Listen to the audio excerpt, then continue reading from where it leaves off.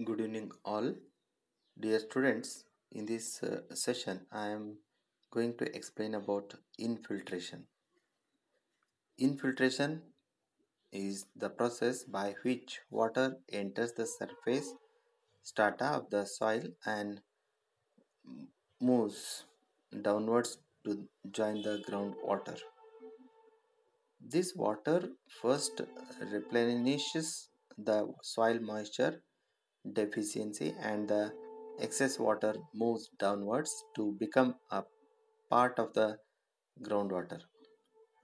The rate at which the water actually infiltrates through a soil at a given time is known as infiltration rate. Further, the maximum rate at which a soil in any given condition is capable of absorbing water is called its infiltration capacity. Initially, when the soil is dry and the rainfall occurs, some rainwater is consumed in wetting the soil particles and hence the infiltration rate is high.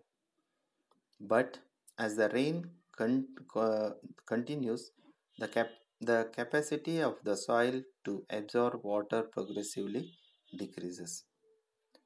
Thus, its infiltration rate is plotted with respect to time, then a falling curve is obtained which is known as infiltration capacity curve. Dear students, on the screen you can see the infiltration capacity curve, that is the Horton's curve.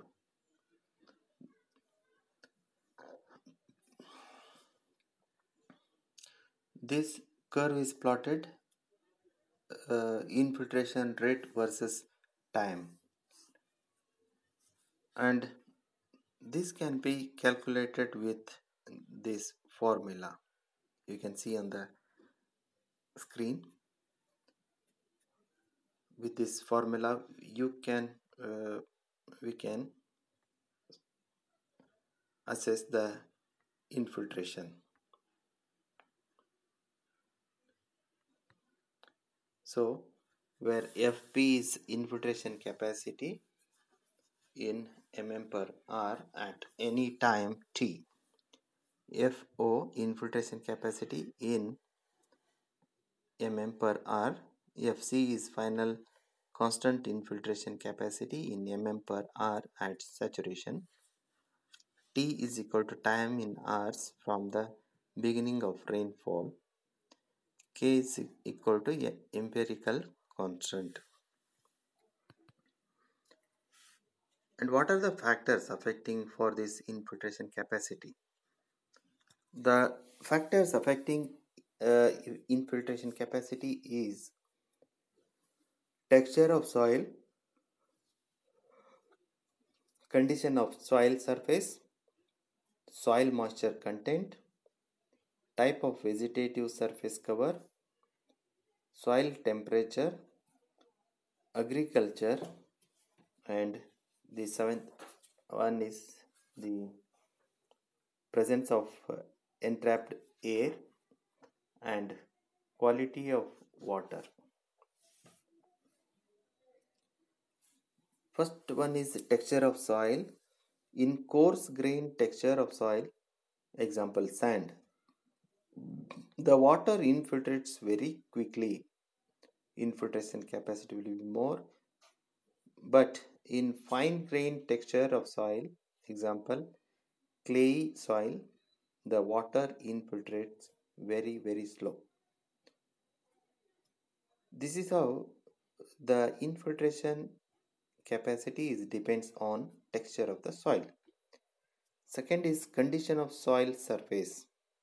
If the pores of surface soil are sealed due to sedimentation of silt or due to waterlogging there, then the water will infiltrate very negligibly.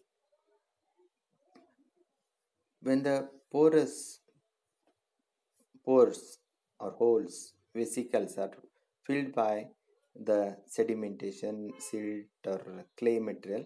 So there is a less chances of uh, getting infiltration of water. So the water will infiltrate very slow, very negligibly. Third point is soil moisture content. When the surface soil is dry, the rate of infiltration is high. But if the surface soil contains moisture, the rate of infiltration is low. Once the soil is gets saturated, that will not absorb water. In such cases, infiltration will be low. Fourth is type of vegetative surface cover. If the surface soil is grassless, the rate of infiltration will be more. But if the surface soil is covered with grass, then the rate of infiltration will be low. Soil temperature. If the temperature of saturated soil is very low, nearly 0 degrees Celsius or below, the soil mass become impermeable, so the rate of infiltration will be less. And the sixth one is agriculture. Intensive agriculture on the surface soil makes it pervious and hence the rate of infiltration increases. In agricultural practice, due to the cultivation of land, the soil gets dry and this will absorb more water, hence the rate of infiltration increases in agriculture land. Seventh factor is presence of entrapped air. The presence of entrapped air increases the resistance to flow and therefore reduces infiltration. And the last one is quality of water. If water contains turbidity, clay, colloids, salts, fertilizers, residues, etc., may have diminishing influence on infiltration capacity. So these are the factors affecting for the infiltration. Thank you guys.